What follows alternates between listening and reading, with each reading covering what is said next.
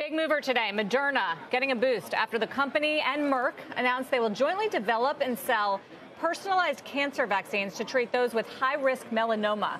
The collaboration goes all the way back to 2016 when both companies agreed to create vaccines to treat a variety of cancers. Other news helping Moderna stock today is the FDA's authorization to administer its Omicron booster to kids ages 6 through 17. Joining me now is Michael Yee from Jefferies. Always a skeptic on Moderna, has a hold rating. Just in terms of this news, I want to try to understand this right because I think it's a little misleading. As I understand it, Michael, it's for people with high-risk melanoma or skin cancer.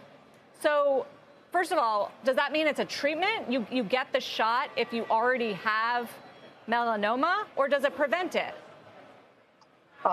Sure. To clarify on that point, realizing that the important data still is to come, so they're doing this partnership announcement just before the data. But the treatment is for post-surgery in an adjuvant setting. After you removed the tumor lesion from your skin, you would administer Keytruda plus the personalized cancer vaccine to prevent metastatic melanoma from returning.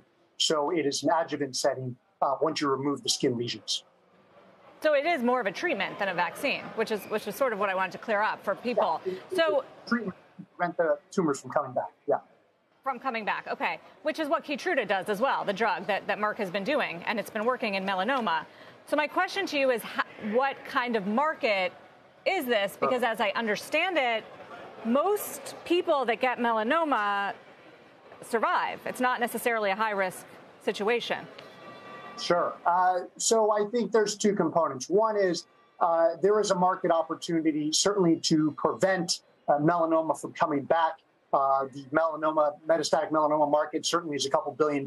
So there are a lot of patients with melanoma. But more importantly for investors and for the Moderna platform, which we have talked about in the past, which is important to opening up new revenue opportunities beyond COVID, is the opportunity that Merck believes there is potential to use it in melanoma, but a broader array of different cancers that extends the power of the platform. And I think that's the important read-through today, appreciating the data are still to come.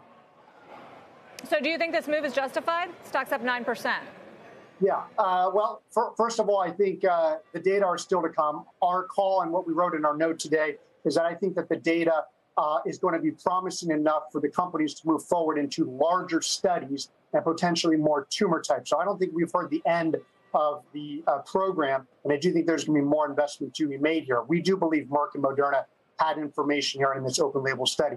However, what I would say is that short term, I do think the stock is going to pull back because I do think that the Q3 earnings look problematic. We've been saying the consensus is too high, at over $4 billion for the quarter. This really has to do with the shipment of the vaccine, the BA.4/5, which didn't get moving until the end of September. It's going to be a real back-ended year to hit the 22 guidance. So in the short term, I do think there's still some concern around the COVID deliveries. However, like I've said before, Sarah, once we get below that $40 billion, stock pulls back. There's other stuff like the cancer vaccine, some of their stuff we'll be talking about next year. Okay, that makes sense to me. What's happening with the boosters and the take-up of these Omicron-specific boosters, which continue, as I said, today even getting new authorizations? Are people getting them? Yeah. Well, there's a sell through, right, which is they're shipping it as fast as they can to countries. That includes the U.S. and broadly.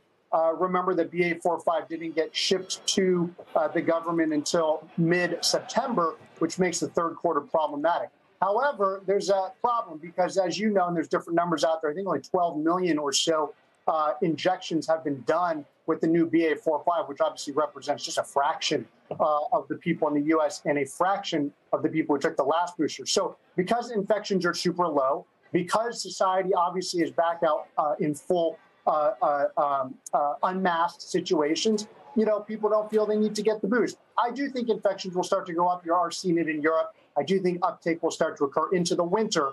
But again, this is already understood, and I think people want to move on beyond the COVID booster numbers, Sarah, to think about Moderna's stock and what other stuff there's got to be out there.